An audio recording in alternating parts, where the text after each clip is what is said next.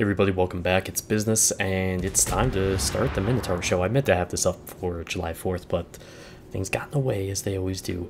And I wanted to get this on July 4th because, it's British. That's what July 4th is all about, right? So I personally feel like this is the most dangerous ship in the game in a close quarters situation, and it's probably one of the best ships all around in the game. There's so much that this ship can do, especially from a defensive posture. Having torpedoes and the ability to single fire them, on either side, 8 of them, which is amazing. I mean, that's a huge amount of damage potential in the water. So going on to this match here, you may notice something a little different on the side there. It's actually an 11v11. It's not a full match, which was a little weird. And unfortunately, at this point in the game, I'm making a push to just get into a spot here between B and C, and I'm calling for radar. And the thing is that this Shimakaze just capped B with no issue whatsoever, and Moskva did not do anything about it at all, despite clearly having the ability to do so. And I don't know what the hell it is about radar cruisers, but there's just so little communication on one of the most important aspects of the game, and it's really goddamn frustrating when you're trying to figure out if you need to move in, or if you even can move in without getting completely blapped to oblivion. So that kill was in the Thunder of Guns video, of course, so there's the setup for it.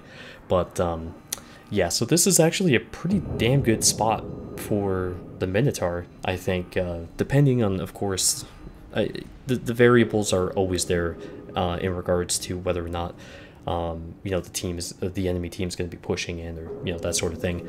So whatever that best spot is, I think, is more dependent on not necessarily a specific location in the map, but where the enemy is specifically. So it's less about the spot in the map, more about where the enemy team is.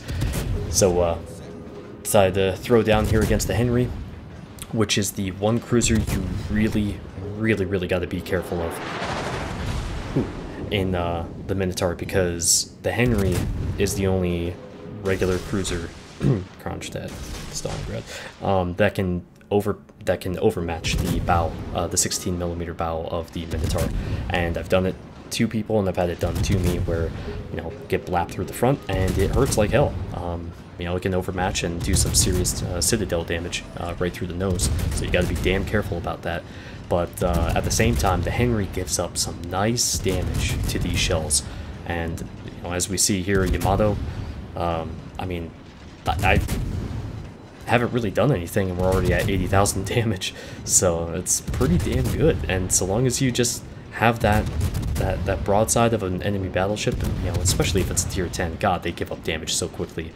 And we'll see some more of that in a moment. But we do have 2 games for you, by the way, and both of these are milestone games for me personally, and they were really quite intense, so we'll get to more of that as we go on, obviously. But taking shots here at the enemy Iowa, and still kind of waiting for my team to maybe push up a bit. Looks like we're gonna have somebody push through C. Looks like an Izumo here. It does look like there's also a Bismarck due north of me on the, what is that, the B line there. He looks to be AFK, so not sure if that's going to be the case when a minute from now or 10 minutes from now, whatever the situation is. But that's something you got to keep in mind, because a lot of times people crash. They try to restart the client, go back and forth, whatever, and then they finally get into the game like 10-12 minutes in. I've seen it plenty of times, and unfortunately I've lost games to AFKs who get Solo Warrior, and god, that sucks. But as you saw there too, the turret traverse of the Minotaur really allows it, and the rate of fire allows it to engage and disengage multiple opponents rapidly. So that's a huge advantage for the ship in any given situation, but especially if you're up close, being able to handle much more than you otherwise would be able to in any other given ship. So I threw the torpedoes down there towards that gap there through B, and just happened to get some some damage out of it. I really didn't expect anything to happen, other than maybe the Yamato turning in, which is what I was pretty much... I was really anticipating that because I wanted to put down the smoke and just, you know, see if we could focus him down a bit with our guns, but he decided to take some torps, and so that was that.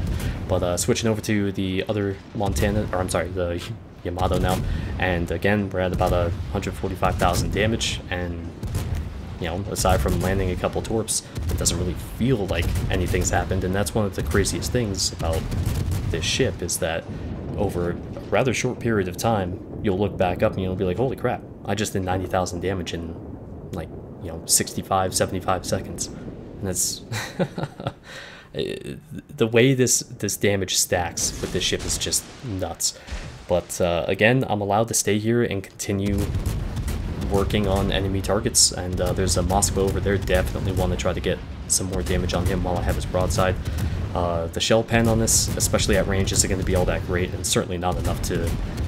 well, I mean, there may be an odd citadel here or there against, you know, some enemy or the tier 10 cruisers at range, but I think it's one of those things you shouldn't really try to expect. But yeah. Anyways, Yamato is turning out a B. We're losing a few ships. They're losing a few ships. At this point, we have no more destroyers, and they have just one. And then we just lost another ship. So we're down a fair bit, 2 caps to 1, and a few hundred points there as well. And it looks like the Azumo on my team is going to be moving up and trying to engage the Henry here. He's got about a third of his life left, and yeah, so we get another torp hit, and now we have Confederate and high caliber, so sweet, 180,000 damage, and looks like the Yamato is flooding out a bit. So engaging the Bismarck because I have nothing else to do until I can get around to the Henry. Might as well just try to shoot this guy, and hopefully, you know, if he comes back around before, you know, he ends up getting killed, assuming he gets killed, well, hopefully he's in a better position to get killed quickly. So don't prioritize the AFKs if you can avoid it. Like, if you have the chance, if you're not, if this Henry wasn't here, obviously I'd be shooting at the Bismarck, but the important part is trying to get rid of the ship that's doing damage to the other ships on your team or yourself.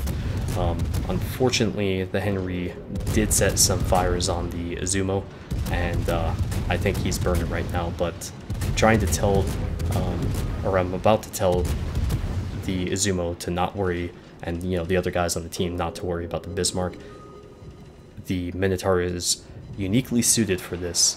Well, not necessarily uniquely, but, you know, as far as the tier 10 cruisers are concerned, because in a situation where any other cruiser would be having to throw the widespread torps, or not widespread, but the tighter torps, you know, we've got the single file torps here, and that allows us to be much more precise. And in regards to an AFK, that's fantastic, because you know they're going to go exactly where you send them, which is on target. So even against a ship at like a bow forward position like that, you can still rack up multiple torp hits. So awesome. Unfortunately, the Azumo died, so again, we're in a bit of a tight spot here because it's 5 ships to 4. They have a 300-point lead, and I just beached like an idiot, so might as well just go ahead and smoke here. I just, yeah, lost track of exactly how close I was to that island, but curiously, the Yamato chooses to switch his attention to somebody else, which, well, there we go with the depth strike, yay! I'm not entirely sure why he is pulling away and shooting at, you know, other targets, but I'm desperately trying to knock him out here because we still need to get into this match a bit more, you know, clear off the Yamato. And the thing is, I'm not trying to do this for damage, I'm not trying to do this for anything other than making sure that his guns are gone. Like, the less a Yamato or any ship is shooting, the better off you and your team are. You don't want people to shoot, you want them dead. So who cares about the damage and everything, just get them dead, and there we go. So yeah, it's like I said though, it's amazing once you get the side of a ship, and like the Yamato has some sweet spots for the ship to hit, you know, racking up 5, 6, 7,000 damage salvos, every 3.2 seconds, or 2.8 seconds, because I run main battery reload, which is pretty damn nice, by the way, on the ship. But and the only reason I run Adrenaline Rush is not for the main battery, but for the torpedoes, because trust me, that makes a huge difference. Having like at low health, having 15, 17 second faster torp reload makes all the difference. But we are in the situation here where should be getting rid of the Moskva right about now. Right about now. There we go. And this is the scenario that you want to have happen when you're facing other tier 10 cruisers. If it's not a Henry, you want them to shoot AP at you, because you can bounce that. HE is the scary shell type from the Zal, the Moskva, the Des Moines, the Worcester, all of these ships. That's not the one you want to be taking from any of those ships, because they can't overmatch you. Like the Moskva can overmatch 15 millimeters of bow armor, and that's it. But at 16 millimeters you're safe. They can still knock out turrets and stuff like that. As I overturn and nearly get dev struck, 3 shells ended up hitting the water there, and that should have killed me. That really should have dev struck me, but holy shit, that was close. And then I overturn again, right at the wrong time, and again, just by the skin of my teeth, get through. And it was right at this time that I realized, wow, this is my first 300,000 damage game. So I was really trying to go for a Kraken here, and I ended up getting a couple hits, but somebody finished them off right at the end. But 318,000 damage. After 9,000 plus matches, first time doing that, yeah, 3,400 base XP, and take a look at the amount of shells that were fired. That's a hell of a lot. So, ooh, I had to take a nice break from the game. Actually, I think I ended the stream at that point. I just couldn't play any further at that point. It was nuts. So, jumping right into the next match here. This is much more recent. I recorded this June 12th. So this is a bit more recent, and we have a Cyclone going on. We've got a Yagumo here at A who's capping. So I've got a Buffalo again to the south of A, and I really am hoping that we get radar from him. I don't know why he's taking so long to use it. It's not necessarily, I guess to me it's one of those things where if you have somebody in the position to be able to respond to a cap, sometimes just revealing people is enough to make them run or panic and reveal themselves in a manner that has them take a huge amount of damage. Like if they go broadside in front of everybody all of a sudden because they're spotted. People react differently when they get spotted. It's it's just kind of a weird thing, but even if you don't have shots as the radar cruiser, then you may be able to influence something there just by getting them spotted with your radar. So I wanted to get into a good spot here. I'm really worried about getting cross shot to my starboard side here, but we have some nice juicy targets here. We've got our guys on the 1 line, well 2 line, that are moving around the island, and I'm not sure if you took a look at the damage there at the start, but I cut out about the last 65 seconds, and now we're already up to 90,000 damage. Yeah. These guys are keeping everybody here. There's 3 battleships there in Alsace, the Conqueror, and now the Dead Republic. And what's amazing about this is that my teammates there on the 2 line are keeping these guys pinned and forcing them to take the lesser of 2 evils, which is me. So because they can't really turn out, and they're not necessarily working together because they're going single file in here. And by the way, I did send Torps into B to just hopefully, hoping against hope there to get something against the Hindenburg that's coming in, or the DD that's capping. So that's something I gotta watch out for here. And the Cyclone sets, and we're up to 160,000 damage. And let's see, we've got still got some guys there on the 2 line. They're pretty much in the same spot as they were. And at some point here, I know I'm going to be dealing with the Hindenburg, and that's his Hydro right there. So we know he's close, and I'm terrified here because I have no idea where the threat is going to come from. Like if that Alsace is suddenly going to show up right in front of me if the Hindenburg is going to be in a totally different position and already ready to shoot at me. I mean, I know based off of the fact that I was hydroed, it would make sense that he was exactly where he was. So I was just trying to not really do anything, and it may seem silly for me to pop my smoke here. Two things. I just need to get to at least 5.88 or 5.9 kilometers to get out of his hydro range, but also assuming his hydro went away, the big thing was that I needed to just get to 5.4 kilometers so I could fire from smoke without being spotted. So that was the big concern for me there. And we have the destroyer wailing away into the smoke as well, and just trying to keep some shells and some pressure on the Hindenburg to move him out so I can go back to hopefully helping these guys here as we lose another 2 ships in the last 20 seconds. So that's no good. Now I only send 1 set of torps on my port side in the event that I'm going to need them, assuming that there's a close quarters situation here against the Hindenburg or any of the other ships that come up. So I just wanted to send those torps out just in case, and seems like we've created a little bit of breathing room for ourselves, so that's good. And just gonna wait here, and there's the Alsace. Conqueror goes down, but again we lose another ship, and just gonna throw torps out again. I always have problems getting torps against the French ships because of that damn speed boost. They're the battleships especially.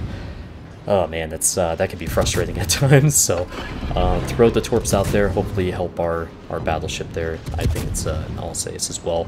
So again, just railing away with the main battery into the side of the armor there. Now check this out. This is going to be super close. So we get spotted by Hydro or something, and I'm guessing it was Hydro right after the Alsace fired. So he could have killed us if he just waited like another half second before he shot. But thankfully they didn't communicate or say, hey, I'm coming back into hydro range of this guy, blah blah blah. So we lucked out big time there. The Alsace goes down, awesome. Now it's time to duke it out, or actually the Alsace is about to go down. And it's time to duke it out with the Hindenburg close up. So again, he can't damage us with AP the way he wants to. We just bounce and bounce and bounce and get close. I wasn't really sure if he was going to be turning out at all, so I kind of, well, I obviously screwed that up, but we defeat his turret traverse by being able to get the torps off and then cut back hard to port. When he's ready to fire, all bounces. Beautiful, man. I nearly fucked it up, but beautiful. I mean, in those situations, it's always, you know, that situation where you could screw it up, but somehow you come through. So that was one of them. Oh my god, I was just crazy excited that we got through that without embarrassing ourselves. So yay. So I went ahead and capped B, and I turned around, teamed up with the Missouri here. I know it's a DM there, and I know he can see me through smoke, and now so can the NC because he's able to obviously see me. So whatever, this doesn't matter to me at all because the DM used this radar, and now I can stay in here and help out without as much fear of being annihilated. So the Alsace is still in the back. He's coming up a little bit, but basically what should be happening here is, as you see, the Missouri should be able to fire upon the DM and overmatch his bow while I obviously work on the NC and finish him off, as we have shells come in from the Alsace from behind me and finish off the NC. So the Rune is focusing on the Missouri, but I think about now both he and the DM are focusing on the Alsace, so they switch targets there, and I switch targets over to the Rune to see if I can try to knock out some more of his health and hopefully make it easier for our battleships to nail him. But I don't really do well against Runes for whatever reason. Yeah, some ships I just don't match up very well against, and the Rune is one that has always caused me problems. So recognizing the potential issue here, as the Missouri is in, he's rather low health, and it looks like we're about to lose. There's the Alsace, he's down. I basically am putting my ship out there so he's not the only one being shot at. I'm trying to make better use of what remains of the team's health pool. So if the DM is shooting at me, he's not shooting at the Missouri, and if that means that the Missouri can overmatch his bow and punch through and kill him off, great. I mean, he's at so low health right now that should be no problem whatsoever, as the rune and, well, yeah, now both ships are pretty much behind cover, so I should be able to go spotted or unspotted here in just a second and continue raining shells down on the DM. There we go, finally. So, unfortunately, it looks like the Missouri was switching back and forth between targets. I think he must have assumed that I was going to be able to kill the DM with the shells that were going in, and unfortunately he dies. And I was like, you gotta be shitting me. This is gonna be the way it ends. I mean, after all that, it was a crazy match up to this point anyways, but I just panic dropped Torps into B because might as well get everything out while I can. I pop my Hydro and I'm going right after the rune because I don't have any other option. So we don't have enough time. I'm not in a position to be able to run away. I'm not in a position to be able to do anything but fight. And so it's time to go after the rune. We get him spotted there, and naturally around this time, that's also when we start getting shells from the Des Moines. So I have no idea how the hell I'm going to do this, and we're doing actually alright damage here to the rune, you know, getting the shells where they need to go apparently, and trying to maintain a really particular angle here to protect myself from taking massive damage. And there's a huge thing right here, and I'll have to explain it afterwards, but I decide to go all in, and we get the guns on them right as the Torps find the Des Moines, and we end it with a double strike. We've got 2 of them. Hell yes! 316,000 damage for my number 2 match with over 300,000 damage. So, oh man, that was, I mean, look at the amount of shell hits I had. Holy shit. That is absolutely insane. I've never farmed like that before. I mean, when does anybody get that type of opportunity? So almost 3,500 base XP, and what I was gonna say before, it was a calculated risk to go broadside because the rune has a maximum output of 17,700 damage out of the front guns there if he triples hit me, and that would have left me with about 1,000 health at the time. So wow, that was close. But thank you for watching, everybody. I'll see you next time. Take care.